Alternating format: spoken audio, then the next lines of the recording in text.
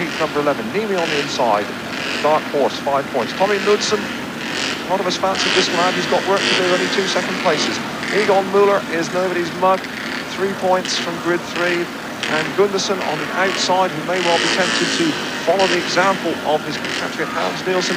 If he misses the drop, just keep the throttle screwed right on and go out there where the dirt is, because there is some dirt and there is some drive. And we've heard Hans Nielsen say that it was so dry out there, and he just flew past his opponent Jan Andersen in the last race. And there's a nervous start here. And I would suspect the 2 Danes here, Knudsen and Gundersen, are trying to psych out Niemi on the inside, who has, again, the inside grid, and Niemi's having none of it, moving out a bit nearer to Knudsen, getting a real nail-biter down there in Heat 11. Who will make the start? We'll watch for Gundersen, we'll watch for Niemi to the inside, and it is Knudsen, and Knudsen may close down.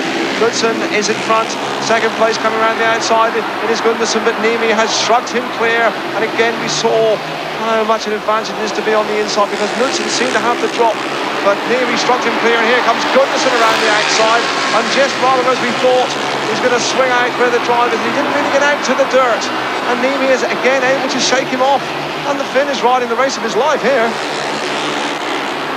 Now Gundersen trying the inside run, and Knudsen is back in 3rd place in Simoniana, and here comes Gundersen again out into the driving dirt, and this time surely he's got the legs, and again we have a sensational piece of overtaking. The Danes have quickly weighed up Odsal.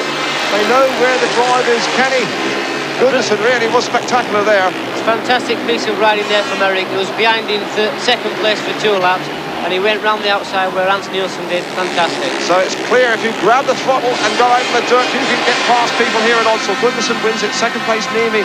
Knudsen is 3rd, surely his chance is gone, but Erik Gundersen isn't going to give up this title without a rare battle.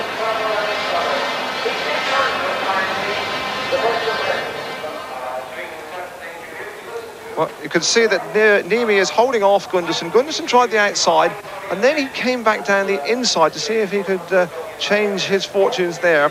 And again, the Finn was able to counteract the move. There's no drive at all. You can see the tyre almost coming off the rear rim there as it drives on the slick inside passage.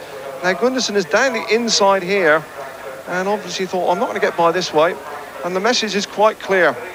When in doubt, Kenny Carter, give it some welly. Look at him go here. That's right, Dave. He went straight for the outside there, did Erik Gundersen, just like Hans Nielsen did in the previous race. And coming out of the turn, he's got the speed on Kai Niemi. Tremendous action there and a fine piece of overtaking.